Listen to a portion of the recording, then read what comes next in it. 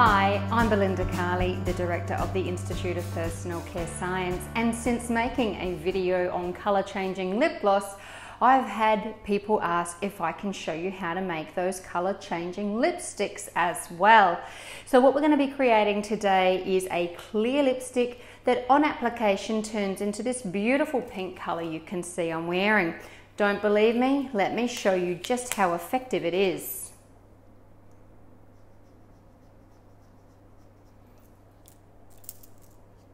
Remember, it needs to be moistened with saliva, which works really well on the lips, but not as fast on the hand.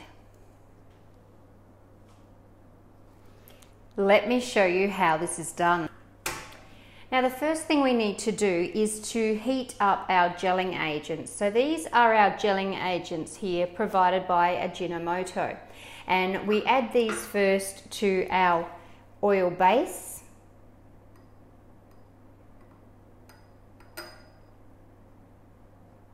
And we need to heat these first to dissolve them, and we are heating to very high temperatures. At the same time, we need to heat our phase B materials, and I've prepared that in this beaker here.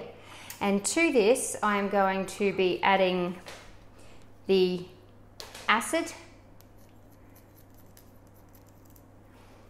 and our colorant. Now remember, this is our very special bromo acid colorant, which will change colour when it's neutralised and applied to the lips. Remember, your saliva has a pH of around 7, so we are purposely making an acidic stick.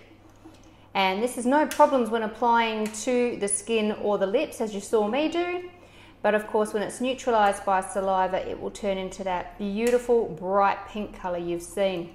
Now you can find out more about bromo acids in my colour changing lip gloss video. So I'm just heating both of these phases at the moment, and you'll know when this phase is ready because you won't see this colour anymore. You'll know when this phase is ready because it will all be melted.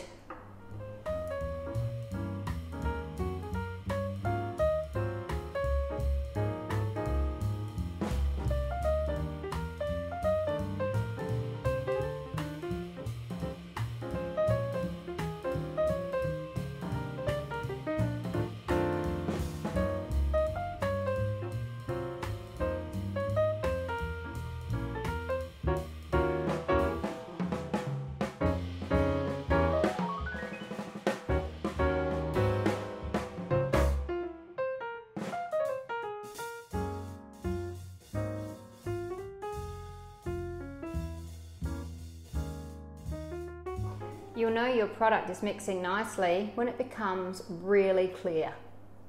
Then it's time to pour it off, and when cool, you'll have your beautiful clear lipstick product.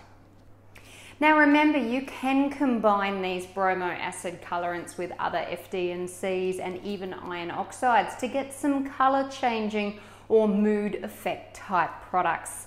It is easy to create these when you have the right materials, but high temperatures are required. And to get a beautifully smooth lipstick product, it should be filled in a proper lipstick filling line. So a contract manufacturer is a good idea because of the heating required and that lipstick filling line. Other than that, you can create your beautiful clear lipstick product and alter the shades and create as many variants as you like. Happy formulating!